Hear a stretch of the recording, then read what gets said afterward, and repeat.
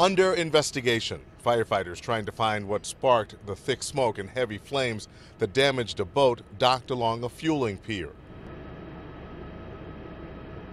The owner of the 35-foot boat sent to the Bayview burn unit. Another man also taken to the hospital.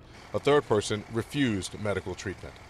When firefighters arrived at Bowleys Marina in Bowleys Quarters Friday morning, they found the victims on a pier. Investigators hoping to talk to them soon to determine what happened. At this point, it is not clear if the men had been on the boat when the fire started or if it began during a refueling.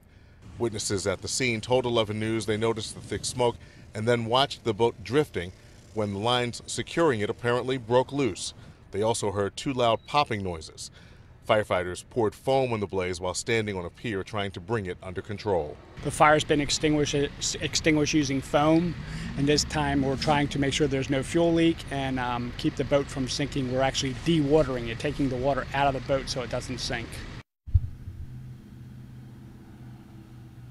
The State Department of the Environment also sent crews to the scene to help with the investigation. Reporting live from Bowleys Quarters in Baltimore County, Barry Sims, WBAL-TV 11 News.